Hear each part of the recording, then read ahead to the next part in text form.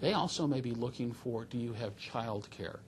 What are the opportunities for me to make sure that I can be in contact with my family in the middle of class? And that's where we have some of that problem where a non-traditional student may be texting their friend, whereas a traditional student may be getting an update from a babysitter.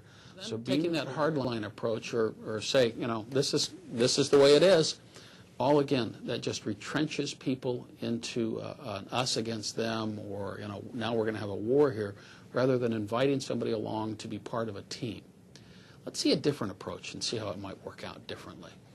Ginny, thanks for taking some time to come in and talk to me. I know you know, you have a busy schedule. You have a lot of classes you're taking. I think you double major, right? Yeah. I mean, so I appreciate you coming in.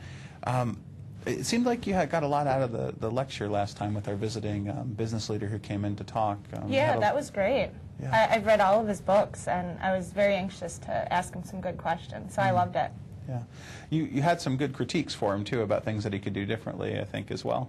Yeah, I've been wanting to get some answers. There are a couple things that I questioned, but he explained them okay, I guess.